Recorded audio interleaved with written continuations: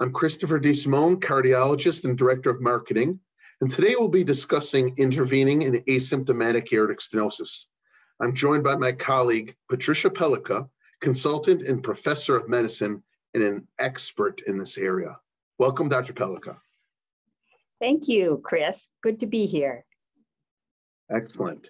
So, Dr. Pellica, what's been the traditional management of patients with aortic stenosis? Well, that's a good question. The traditional management has been to monitor progression of aortic stenosis with echocardiography over the years. And of course, it's a gradually progressive disease. And then when the patient develops symptoms, and the classic triad of symptoms are angina, syncope or pre-syncope, and dyspnea or heart failure, then that would be the time to intervene. Or the guidelines say that if the ejection fraction started to fall, being less than 50%, that would be a reasonable time to intervene. Excellent. So based on symptoms or clinical manifestations. Now, you being an expert echocardiographer and a pioneer in this field, what information does the echo provide? What should people be really looking at or keen on, or what do you do in your practice that you really hone in on to say, what sort of level of severity of aortic stenosis am I dealing with? So really, evaluating aortic stenosis requires a very careful and comprehensive assessment in the echo lab. And of course, we're really looking for that time point when it becomes severe. So we are measuring the gradient across the aortic valve, the mean gradient, the Doppler-derived aortic valve area using the continuity equation. The peak velocity across the aortic valve is also used as one parameter of severe aortic stenosis. And then we're measuring stroke volume, but we also carefully measure ejection fraction, the stroke volume index, right ventricular systolic pressure, and diastolic pressure. And increasingly, we're even measuring global longitudinal strain.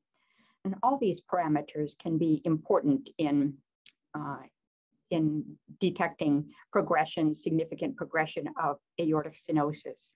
But the markers of severe aortic stenosis are classically a peak velocity of greater than or equal to 4 meters per second, a mean gradient greater than or equal to 40 millimeters mercury, and the Doppler-derived aortic valve area of less than or equal to 1 centimeter squared. And sometimes in patients of extremes of body size, we'll use an indexed value for the valve area, with it being less than 0.6 centimeters squared per meter squared would be indicative of severe AS. So those are all golden pearls. And I think it's important to highlight, we're looking at the structure of the valve, but really what really gets down to this is the physiology and the comprehensive kind of Doppler-derived hemodynamics across the valve. Now, one thing, those are some of the really high points, and excellent, thank you very much. One thing that sometimes is maybe unclear, or some people may not have even heard about or are less familiar with, is this entity of low output aortic stenosis. So tell us a little bit about that and what's the significance, if any, clinically, how that would change management in your patients. There has been indeed a lot of discussion recently about low output, low gradient aortic stenosis. Well, first of all, you can have low gradient aortic stenosis if it's not severe. So moderate aortic stenosis would be low gradient aortic stenosis, that is, with a gradient of less than 40 millimeters mercury. But other causes for low gradient and low output aortic stenosis, and the most common one would be reduced ejection fraction. In that case, the stroke volume index will be reduced and the gradient may be less than 40 millimeters mercury, even though the valve area is clearly in the severe range and severe aortic stenosis is present. Sometimes dobutamine stress testing is useful in those patients just to confirm the severity of aortic stenosis. With dobutamine stress, you use low doses of dobutamine, you augment the stroke volume, and see what happens with the aortic valve area. It should remain in the severe range if severe aortic stenosis is indeed present. But more recently, it's been recognized that some patients with a normal ejection fraction can have a low stroke volume index and a low gradient, even when severe aortic stenosis is present. And these are patients that seem to have remodeled in a different way. So they have relatively small left ventricular cavities and sort of thick walls and a stroke volume index of less than 35 milliliters per meter squared. And that number 35 is sort of arbitrary because we've looked at our population, and actually your risk seems to increase before your stroke volume index gets that low. And it looks like it starts to increase even less than 43. We find this circumstance to be present in about 3%, 3 to 5% of our patients with severe aortic stenosis. These are often elderly women, and atrial fibrillation is often present. And we don't know exactly why some people remodel this way. We've looked at serial changes in valve area and stroke volume index over time in patients who had serial echocardiography. And it looks like this is not like a burnt out stage that has gone from high gradient normal stroke volume to this stage, but it's just the way some patients have remodeled, and they do have a worse outcome. So it's important to recognize them and hopefully recognize them early. I think early is the key. And I think that speaks to one more question I think our viewers would love to hear, because you've pioneered and have seminal work on lots of the history of severe aortic stenosis. What would you say are 2 to 3 very, very exciting or high clinically impactful observations from your work?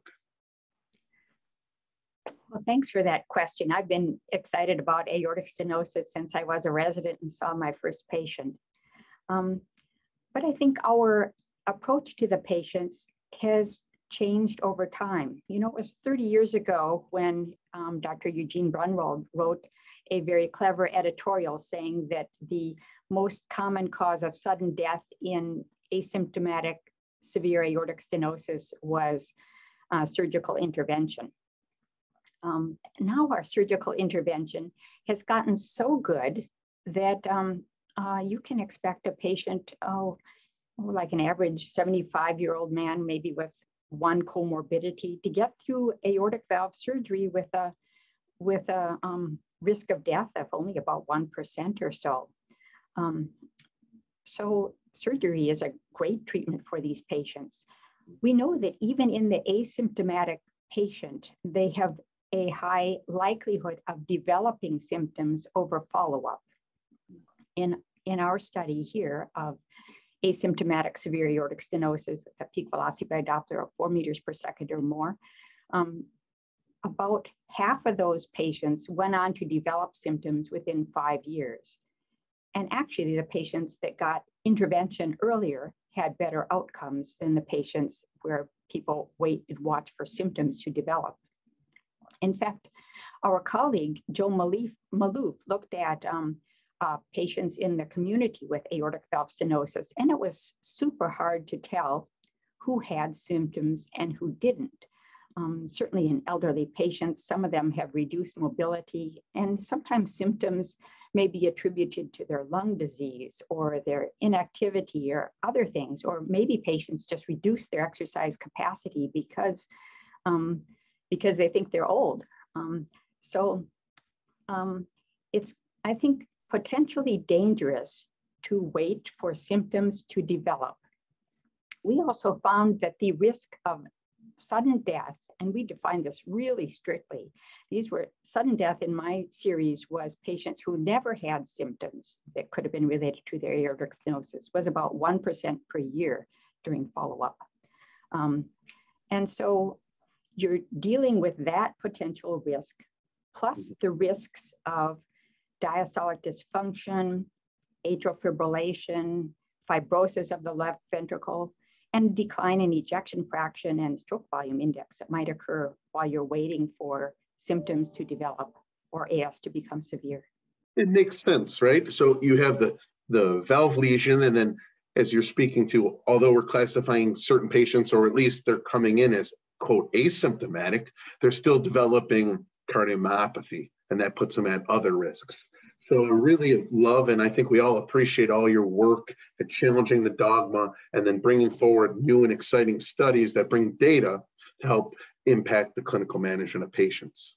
And if I could just ask you one more thing, kind of like a final point in your thoughts about the recovery trial.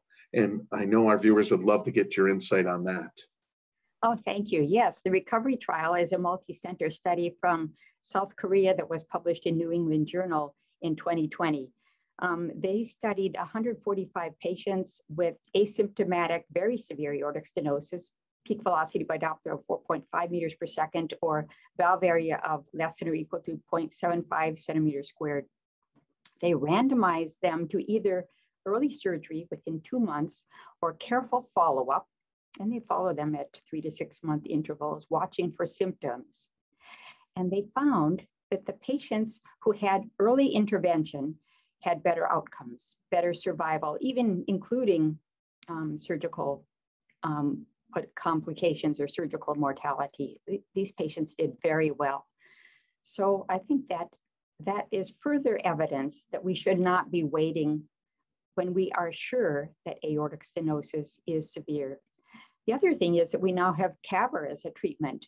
Although we don't have the real long-term outcome with the TAVR prostheses, the short to intermediate term outcome is excellent, and patients do very well with that procedure also. Excellent. So all fine points. I think it's an exciting time in the valve area, obviously in the echocardiogram area as well, and the physiology behind it. And we thank you for your work. And really, thank you so much, Dr. Pelka, for these very important insights. And thank you for joining us